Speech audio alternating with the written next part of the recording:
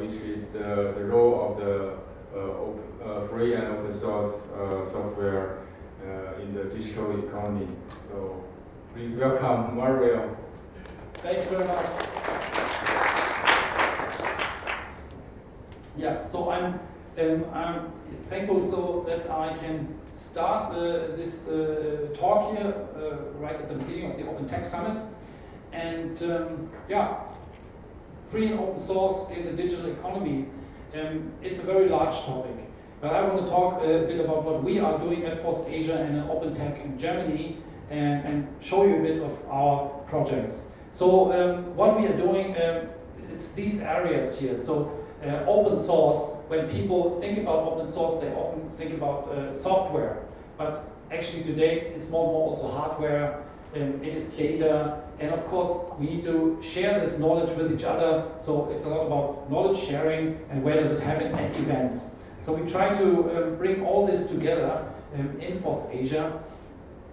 And yeah, how do we do it? How successful are we? How we are doing it? Yeah, works out for us so far. So we all have, for example, our GitHub repositories here, where we have on average every 15 minutes a merge pull request. We have a lot of people on our mailing lists, and it's actually developers. We focus on developers. More than 4,000 people are registered in the organization. We know it's always easy to create big numbers, but what we see is we also see a lot of constant activity. Sometimes people come, sometimes people go, sometimes they come back again, but we have regular contributions from many people who are registered. And we do coding contests, like more than 2,000 developers, we train them. And our goal is also to work together more with people here in China, because a lot of people are from India, are from Vietnam, Singapore, Malaysia. We want to do more here in China. That is also one reason why we cooperate with Open Fiesta and Tsinghua University here at the OpenTec Summit. So those dozens of face-to-face meetings, many meetups, and we have 100 authors of tech blog articles on our blog. People find it through search engines, and there's a lot of traffic. So what we are doing is we are making free and open source and open technologies become true. We're really doing it. And here are a little bit more insights. So we started to do events already in 2009. The first event, the first larger event that we ran was the GNOME Asia Summit. It happened in Vietnam, and there was a huge success. We right away had 1,400 people, and that was overwhelming, and so really encouraged us to do more. We do in India. You know, India is very strong in software, and of course they have the advantage that they have English as a mother tongue, which is always challenging for us who are not native English speakers, right? I mean, I'm German, it's close to English, relatively easy to learn, but we know like some people who speak Asian languages is a bit further away, so for Indians that is easier. And we want to do more regional events, we want to do more local events, so that's the next step. We have built a very active developer community, and if you check out the GitHub charts, there are many different ways to check like activity on GitHub. Then we are one of the top organizations.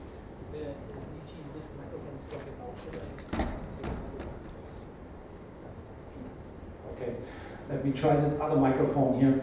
So, FOSS Asia is currently number 14 on GitHub in regards to followers and activity. So you can check this out on organization rankings. So we're here number 14. And further up, of course, number 1 is Google, Facebook, Microsoft. But we're not so far away. And this is pretty amazing for a community organization. It's still a company. FOSS Asia is a company registered. It's a company in Singapore. But it's more like a company born out of the community. So community is the main thing, and the company helps to develop like products that support the community and that generate income for developers. So we are working on more quality software now. We have large numbers, we have a lot of people, but we also need to do more quality, because a lot of people in the community, they come and their main goal is to learn something. And we're doing very well here. but we want to do more also actually in regards to developing products that many people can use. So, and as I mentioned earlier, it's not just software today, it's hardware, and yeah, Shenzhen is a great place to be for hardware. We have built the product expertise. And it's not always only about making a software or making a hardware, right? You can always have it on the GitHub repository, but it's really difficult actually then to produce it and to bring it to market. It's nearly as much work, some people say it's even more work than just developing the hardware. So we have developed this expertise, we know how to work together. Of course, we have an advantage that, for example, a lot of our people in Singapore, they speak Chinese, they can work with Chinese manufacturers much easier. So that's our idea now, that we want to do more and more hardware here in Shenzhen, for example. So one of the projects we do in hardware is here the Pocket Science Lab. I want to give it a round. Yes, please pass it around. The Pocket Science Lab is an instrument to measure all kinds of things, and there's a QR code. We have to get it on the Chinese app stores. This is actually the QR code for the Google Play Store, but we have to work together to also get it to the Chinese stores. So it's a development. You can have an oscilloscope, you have a multimeter. It's all on the Android app, and we also have a desktop app. You can try it out. So here are a few ideas. Logic analyzer, wave generator, power source, accelerometer, and we're constantly adding more and more instruments to this hardware, and like implemented in the firmware, implementing in the software, and also like enhancing the hardware in follow-up versions. So we learned how to produce a device, and actually we are selling this in Japan. Have you heard, our Japanese friends, have you heard about the Pocket Science Lab in Japan already? Did you know? Haven't heard about it? Because in Japan it's very popular. They have a lot of hardware geeks in Japan, and we are listed on Switch Science. Takasu Masukasu, he's often here in Shenzhen also, maybe some of you know him, so he's helping a lot with bringing this to the community. And the next device that we want to do now, based on this experience, is the NeuroLab device. So it's a device to do measurements of the brain waves. And there are a few devices out there, but I think we can go much lower in price and enable a much larger community to do neuro projects. So how do we do this? As I said, we are small. We are not Google, we are not Microsoft, and we still are able to grow a big community and to have a lot of developers that collaborate with us. So we developed a list of best practices, and here are just a few. So we have very simple rules, and these rules, we communicate them to new developers with our best practices here. And for example, one simple rule is match one issue on the issue tracker with one pull request. Yeah, sounds very simple, sounds very easy for somebody who has been a developer for many years, but for newbies, okay, because they try to do maybe sometimes just a part, or they work like 3 weeks on one issue, and then will be like a huge pull request if they then combine several issues even. So yeah, it will take a very long time to review them, and I could go into detail, but I just want to mention this here now. So best practices, maybe we can talk about this also here during the event. So what we are working on now is then also more long-term partnerships by sharing resources with developers. So we see, for example, that we have the developers and they follow the best practices, they participate in one of our coding programs, and then they move on. They move on pretty quickly. We have a lot of people now who work for Google, work for Facebook, all the big companies, Uber, and so on. We have a lot of people who were previously here in the projects. But what we see, unfortunately, is that then the engagement drops. As soon as somebody joins a big company, they don't contribute as much as before. Some people stop entirely. This is sometimes even the case because of the contracts they get. They're not even permitted always. They're not allowed to share their knowledge and to participate in the community, and that's sad. So what we want to do is we want to change that. We want to work, of course, together with companies and teach them about the value of participating in the community. And for example, they could hire new people from the community, so that's a possibility. But also, like, they could participate and collaborate with us on projects. And this is, of course, the goal here. For example, we have the hardware project with the processor. We talked about yesterday already a bit about how we can collaborate and how we can also work with other companies. So that's our goal. Let's see what we can do. And it's not just about that everyone wants to be employed by companies. Some people also want to have a startup. So do we have any startups here in the audience? Yeah, who's working in a startup or with startups? Yeah, a few hands going up. Yeah. So, right, people want to grow their own projects. They don't just want to be hired by somebody. They want to go home and, you know, their parents say, "Wow, yes, startup, cool. I heard this is a great thing," and, you know, get this acknowledgement and, of course, earn an income for their family and for their peers. So what we're trying to do now is we incubate projects. I mentioned Pocket Science Lab. So Pocket Science Lab is now a self-sustaining project. It already earns enough money to pay developers to develop the next version. And that's pretty cool. This one we did without venture capital, so it's all entirely self-funded. And one reason is also, to be honest, it's sometimes difficult to get VC, because a VC has this mindset of I invest in 10 projects and one of these projects has to make this much money that even the other projects fail, has to make a lot of money to pay off for all these projects. Whereas our goal is more like to build a sustainable ecosystem and companies and projects that continue to develop, and where more and more new products come out, products that help humanity, products that maybe solve the climate challenge here, the climate change. Yeah, I could imagine a lot of things. We have so many problems in this world. I think we shouldn't just leave it to big money. We need to build sustainable projects that help people. So what we will do is we make more projects ready for end users. For example, here, Suzy AI. It's a project with already more than 300 contributors. I don't know, like, who knows Star Trek here? I don't know how well known it is in China, yeah? Who knows Star Trek, yeah? Okay. I don't see that many hands going up. Okay, so I'm becoming, yeah, a little bit of an older generation, it seems. So it used to be a very cool project, very cool movies and series. For example, here from 1986, from a movie, this scene is quite famous, where Scotty, the engineer, travels back from the future to the past. So from the future. And then he is very confused because he tries to communicate with the computer. And the computer doesn't answer. He says, "Hello, hello, hello, computer."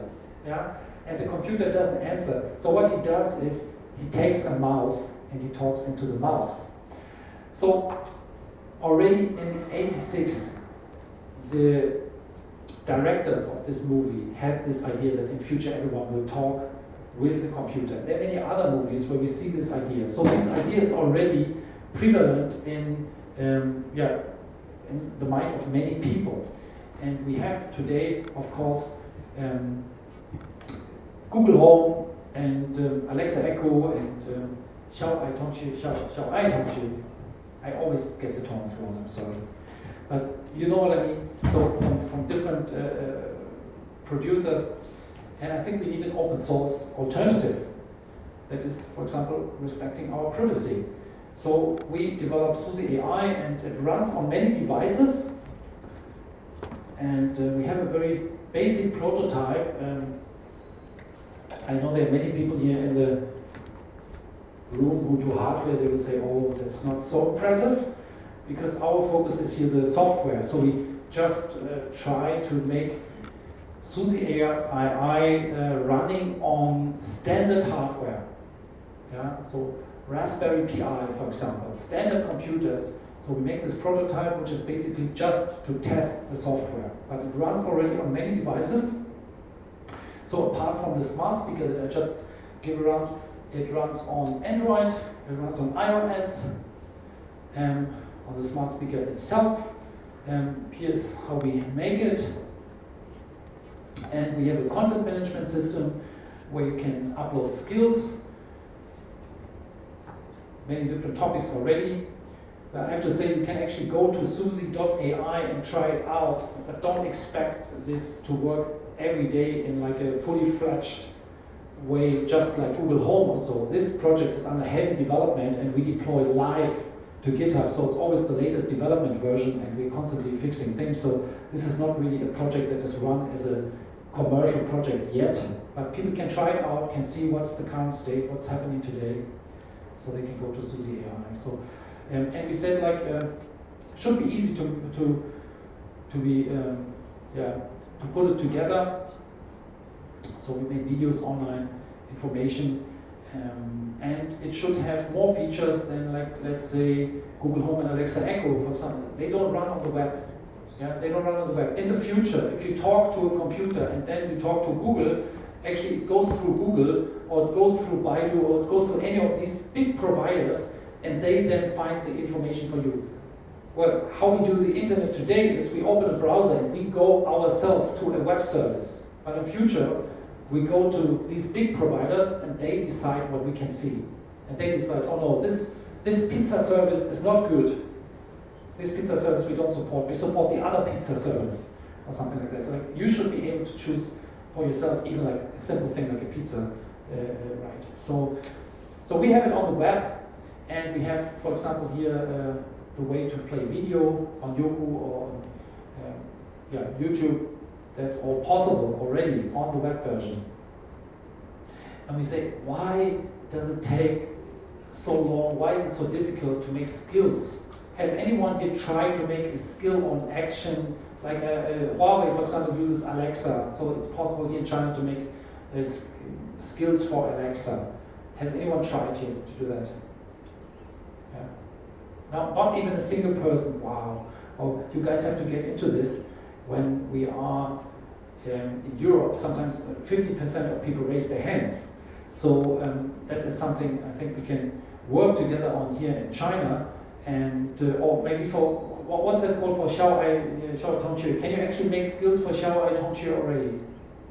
Has anyone tried? You know, for Xiaomi, for the Xiaomi speaker. Anyone tried? You tried? Yeah, you tried? And easy, difficult? Difficult? Do you have to deploy your own server or not? You have to deploy on their infrastructure, probably a lot of steps, yeah? Is easy? But you are like good developer. So, right, I mean, is it as easy as making an Android app, for example, yeah, or a WeChat app, something like that? So I think that's something we can talk about more during the event. I would love to learn more about this, how's the state here. So we developed the language of thought. We said it should be as easy as editing an article on a wiki. Yeah, it's very simple wiki language. That's how we should be able to do it. And yeah, that's what we do. And so how do we get together now? This is the question. So we have many events. For example, here we see the Science Hack Day, where we exchange about all these topics that I just introduced. And we run coding programs. So I hope we could run more coding programs, maybe here in China, also with OpnTec Lab. So what we do is with India, for example, we run the coding program there, and then the top contributors in the coding contest that we run here, the CodeHeat contest, they will receive a prize, and then they will fly to the FOSS Asia Summit in Singapore. Maybe we could do that here in future in China. Yeah, that the top contributors win a prize to come to Shenzhen or come to Beijing and meet up with other developers, something like that. And we will do more of this, of course. And we'll also do here the FOSS Asia Academy that we started in Singapore. It's providing government certified courses, and of course we focus on free and open source only. So Marco, one of our leaders here in the community, he was here in Shenzhen, for example, did some workshops. I think like some people participated, right? I mean, some people, this Python robotics workshop, who was there, right? I think you were also at the robotics workshop with Marco. Yeah, right, yes, yes, I remember. Okay, so at the end, I have to say open technology is here. We have many OpenTec events, and what we also realized just in the last few weeks of the event, for example, tomorrow there's also an Apache event, and then there's also a Hackaday event, also about open source. And Lichi said, oh, so many competing events, but I think it's really positive. We have so much open source, so much sharing going on here, and that's cool. And we want to be a driving force with FOSS Asia here and do more about this. So let's make OpenTec around the world a reality. That's our goal. Thank you very much.